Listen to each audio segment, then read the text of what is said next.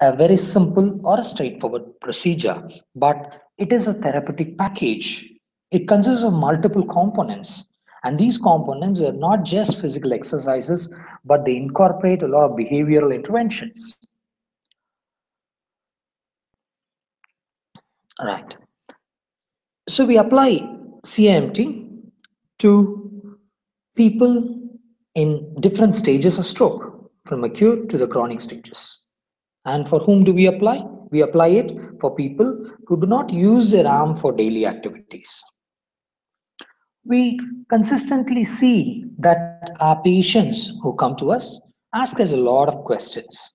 They ask us, will I be able to wear my shirt? Will I be able to wear my pant? Will I be able to eat with my right hand? Will I ever be able to eat and clean with different hands? When can I drive my bike again? Aren't these the common questions which our patients ask to us? Yes. So, how do we answer these questions? How do we help these people to improve in it?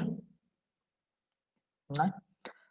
The first and foremost thing we need to understand, if at all we need to address this problem, is, do patients really use their limb? If patients are using their limb for daily activities and if they practice, we can see that they will eventually improve. Right?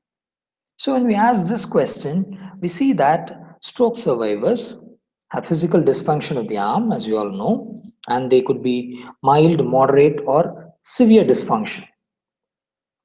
A severe physical dysfunction is something where the patient is unable to move his arm. He's not able to open his fingers. He's not able to do anything with his arm. We can very clearly understand that a person with a severe dysfunction will not be able to use it.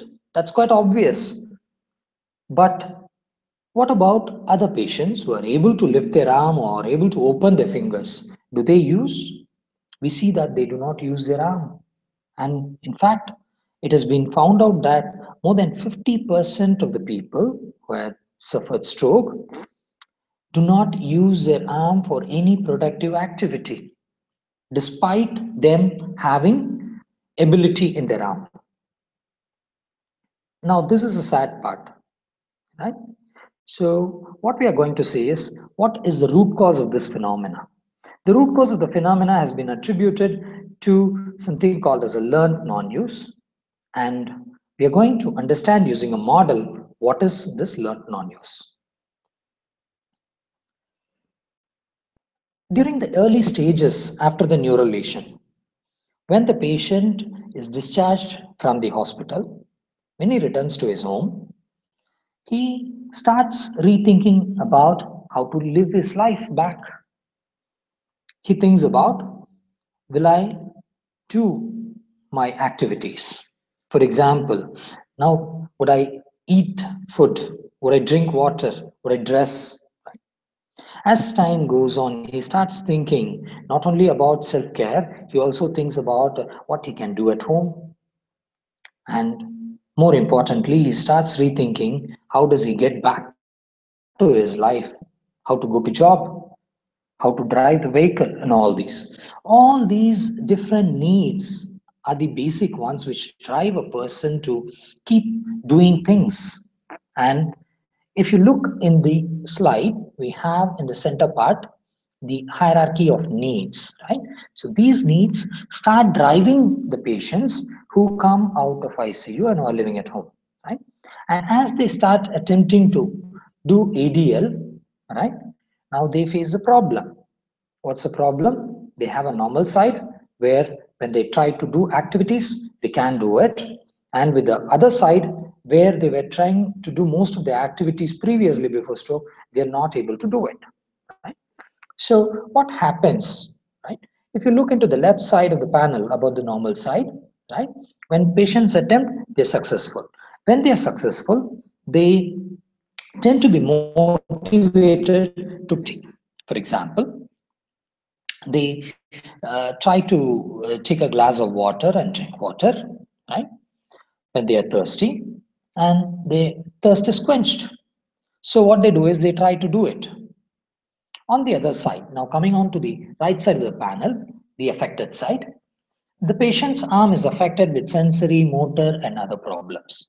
Right?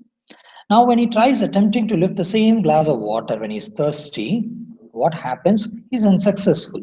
We see patients that when they try to lift the water, the glass tumbler turns off and the water spills down. Right? Now, once this spills, he attempts again and again it spills, and so he starts getting demotivated in using the affected side. Now, this is what happens in the earlier stage. Now, as time goes on, what happens?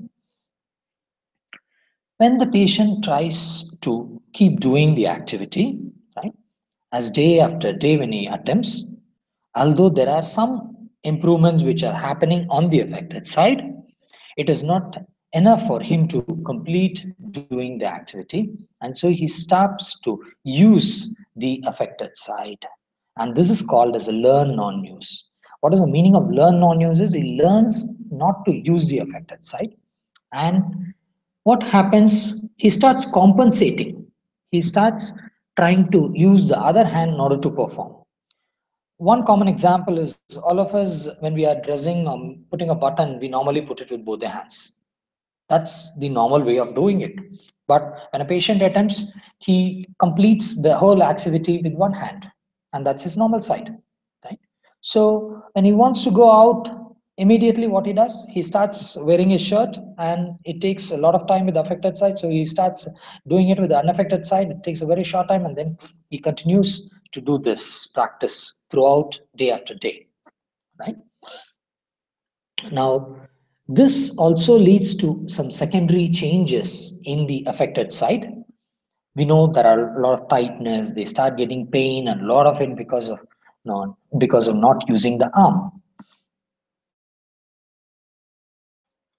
So the which is happening, this phenomena is called as learn non-use. Now, the learning phenomena is not something which happens outside, it also starts producing quantitative changes in the brain. If you look at the MRI pictures which are shown here, they are functional MRI, and you can see on the top panel are the brain of a normal subject, and the bottom panel you see the brain image of a stroke patient. What you see in this functional MRI is an orange and reddish region which tells about when the patient is attempting to do a movement, what happens. Normal people, when we use our right hand or left hand, what happens is the opposite side of the brain gets activated. That's what happens in a normal person. But if you see the bottom panel where we discuss about the stroke patient, you see that on the right side, whether they use the right hand or they use the left hand, the region of activation is always only one side, and that's the right side. Right?